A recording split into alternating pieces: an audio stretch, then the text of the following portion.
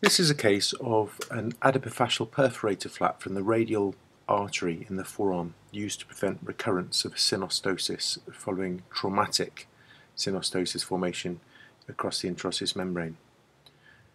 Now, synostosis is a rare complication of forearm fractures, often associated with injuries to both bones, occasionally occurring at the same site with damage to the interosseous membrane, usually seen in polytrauma patients, and often also associated with a head injury.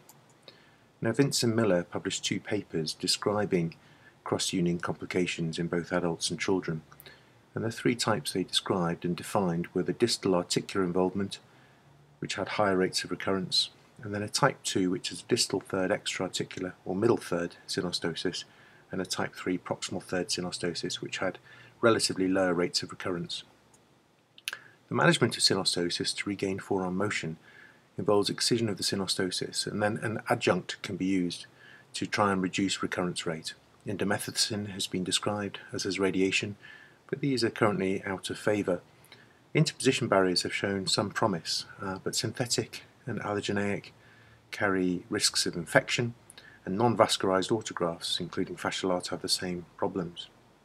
A vascularized interposition graft can be used using a perforator flap off the radial artery. Now, this type of artery is relatively easy to raise, and the artery perforators have a fairly consistent anatomy. The adipofascial tissue can be elevated without taking the skin, and then this can be pedicled and rotated. Here's one case of distal fracture with a synostosis. The synostosis has been taken down, and the interposition prevents recurrence. And the range of motion here was supination -10, pronation -15, and this was maintained. In case 2, a complex distal fracture of the radius, also a fracture at the same level of the ulna with the synostosis matured.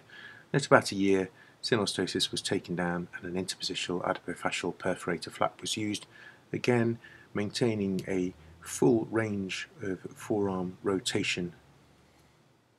Here are the references. Thank you for listening.